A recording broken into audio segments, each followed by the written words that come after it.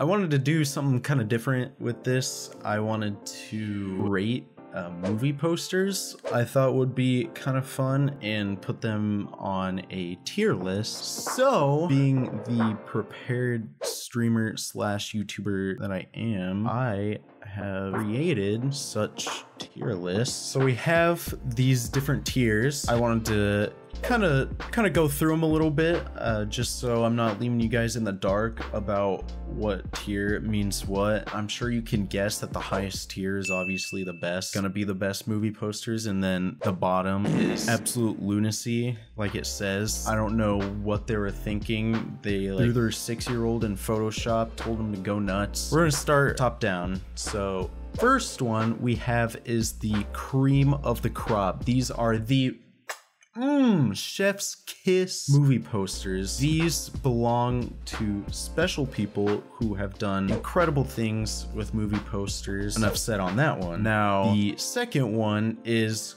good job.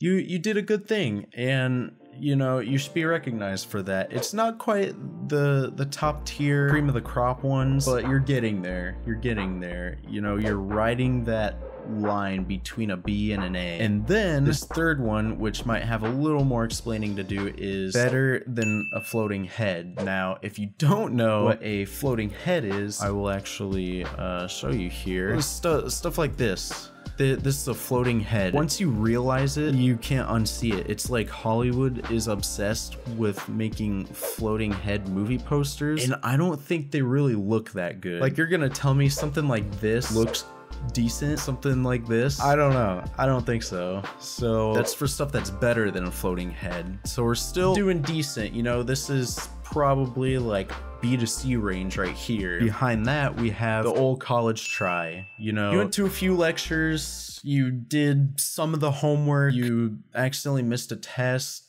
but that's all right. The last month and a half of the semester, you're just giving it your best try, you know? You're probably still only going to half to 3/4 of the classes, but you're giving it that old college try, and I think that translates to most things, including movie posters. Then, even below that, down into the depths of hell, we have good enough for government work, which, in my opinion, is a step lower than giving it the old college try, because college kids are still young. They got that youthful spark in them that drives them to hopefully finish college and get a degree and a nice paying job. That's kind of why they're giving it the old college try, you know? They're still at least working towards something with some sort of pep in their steps, some sort of unyielding passion for whatever it is they're going into, and they're doing it for the betterment of their future selves. Now,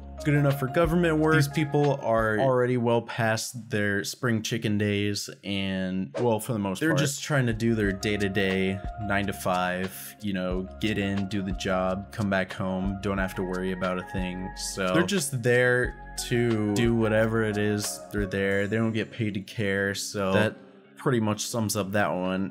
And then we have the absolute lunacy category, which I kind of touched on just a smidgen there before. This is a special category for those people who seem to go off the grid. They went AWOL, you know, they turned on their own team with this one, and the movie poster is just absolutely horrendous. This could make or break the movie and how much they make in a box office. So without further ado, I have right here is a random movie picker. Now, I found this about 10 minutes ago before stream, and I thought, what better tool to use to find random movies? I didn't want to be that guy who just searched up best movie posters of all time and then stick them in the first 3 categories because everybody agrees with that. No, I wanted to have my own opinion. That's why I just got this random movie picker, because then it wouldn't sway my vote and I could have more of a judicial review on this. Like I'm in the, what's it called? I forget what it's called.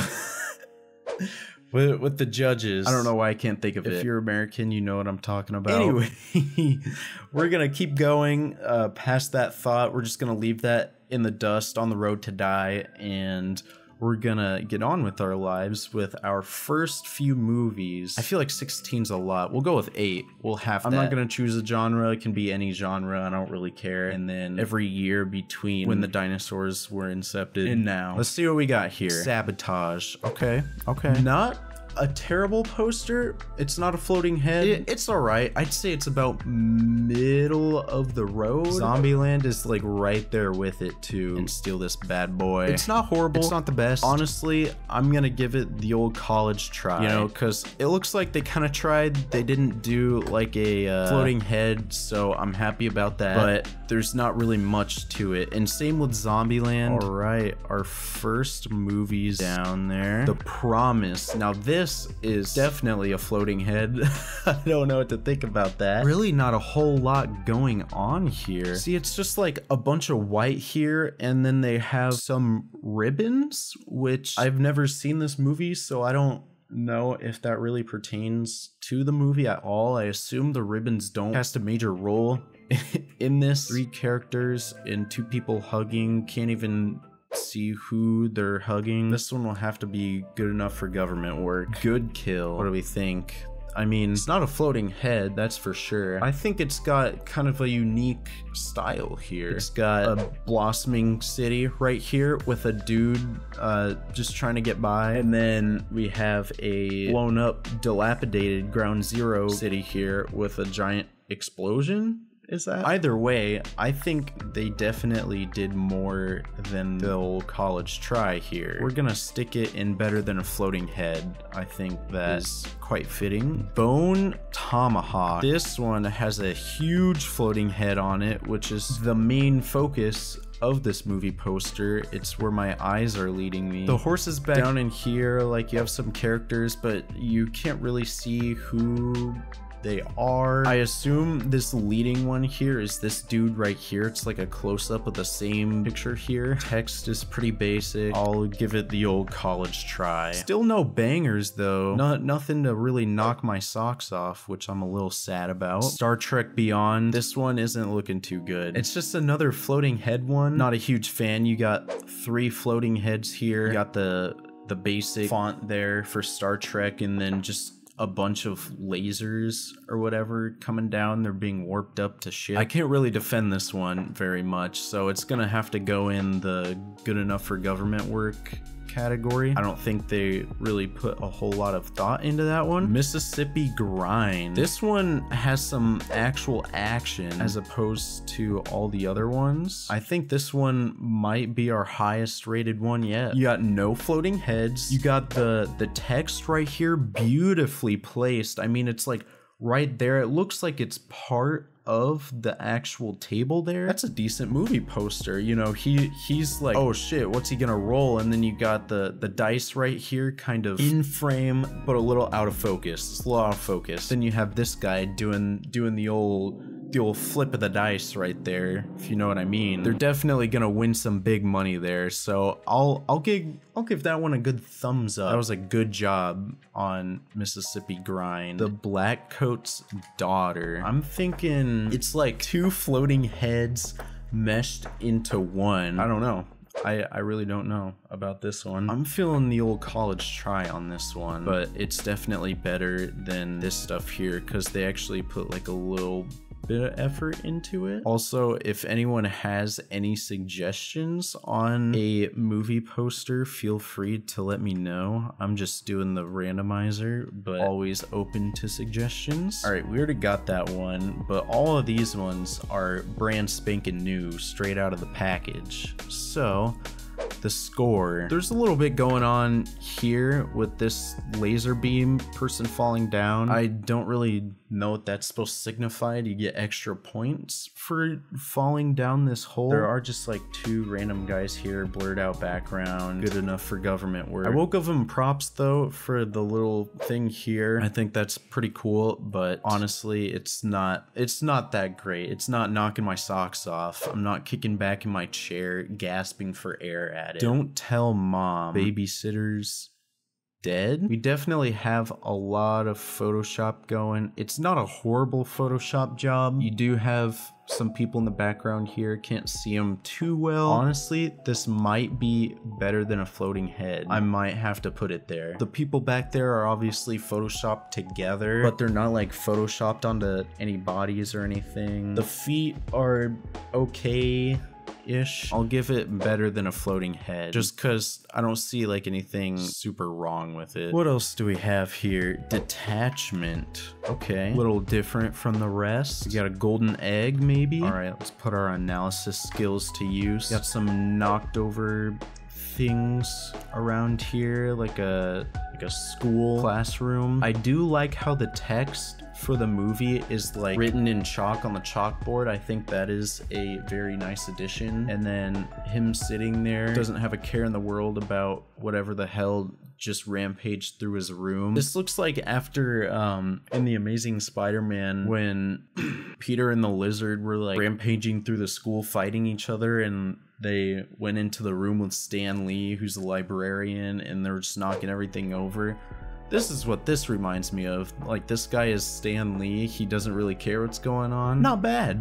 Not bad. I'll give it a good job. I'll give it a good job. It's definitely different, and I think it deserves props for that. Heartbreakers. Really not a whole lot going on here. The girl in the black dress, it looks like her face is photoshopped on the body. This one will have to be good enough for government work. Solo, a Star Wars story. And also, I forgot to mention, movies often have different posters, and so some posters are 10 times better than other ones. Like, I know Solo has many different posters than this. Same with Zombieland, and I'm sure a lot of these have like different versions, but I'm just going off the ones that I see first, because I know Solo does have a movie poster that is a giant floating head, and so that one would get a pretty low ranking for me. It doesn't look that bad. I kind of like how they're all the same color palette as this background here, although there's like characters back here that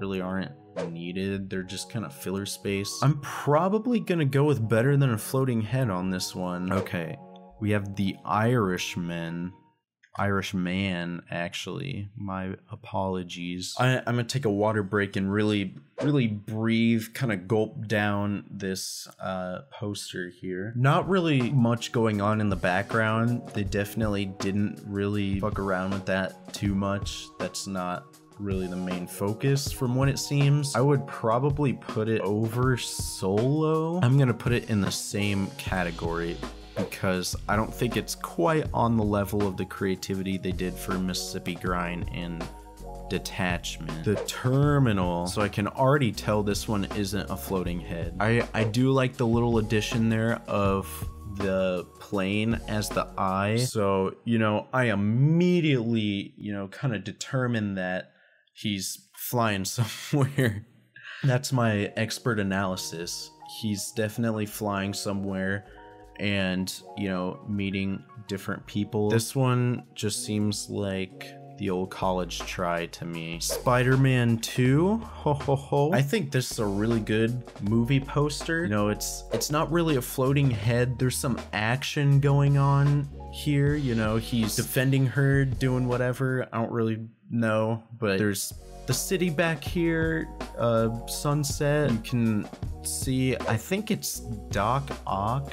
I think you can see in this goggle there. She's kind of clutching onto him. So I'm gonna give this one a good job. Even though they didn't do anything crazy with the title, the actual picture says a lot. I'll give that one a good job. A big old thumbs up of approval. Okay, the Belko Experiment. I think this is the movie where they actually like lock people in the office, and then I think it's like 100 people, and it's Hunger Games or like PUBG. You have to be the last one standing. Honestly, not bad though. I kind of want to put it with good job. It's not a floating head. They did something kind of cool here with the title. Not crazy, not Mississippi Grinder Detachment level, but they did do something kind of interesting here. I don't know how to explain it. The text just says office to me. There is some action going on. I like a little bit of action, not like these down here kind of action. If I look at this, I can see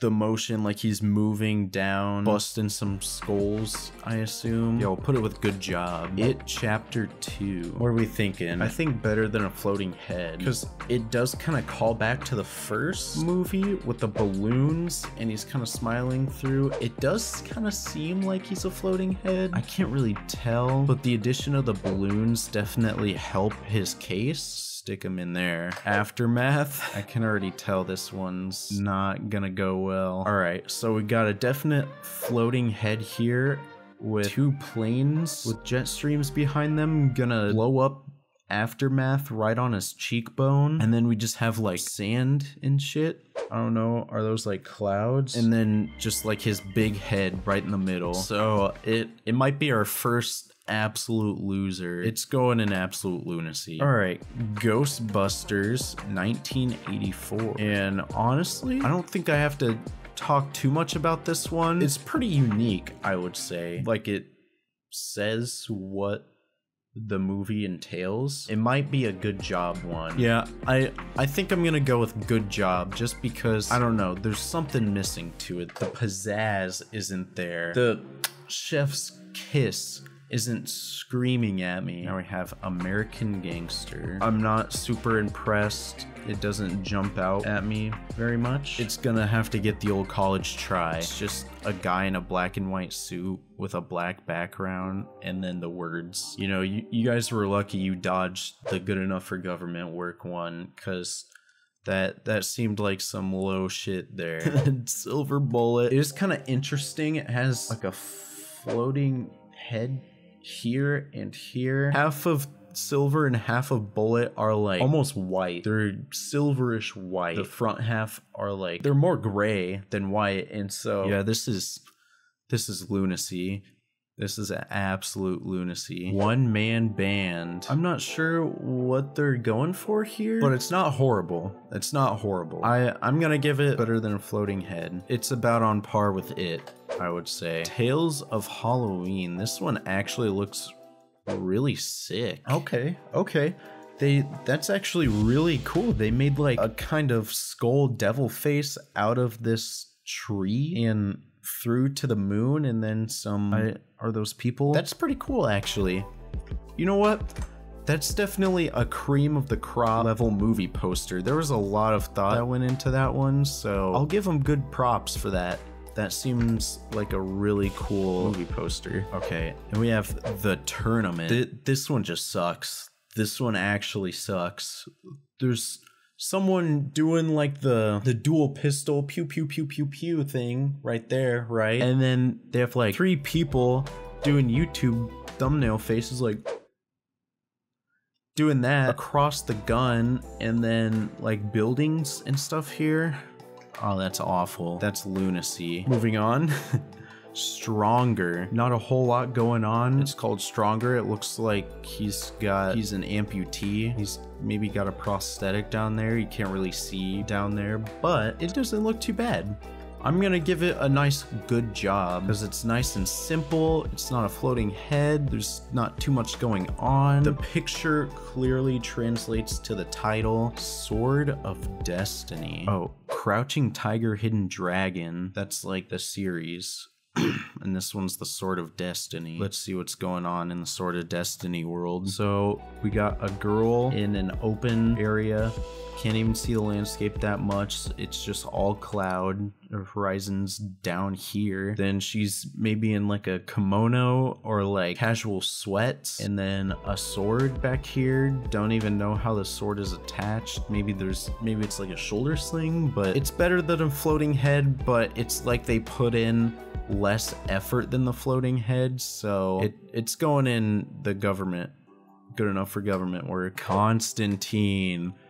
Oh baby, look at this one. This one looks pretty sick.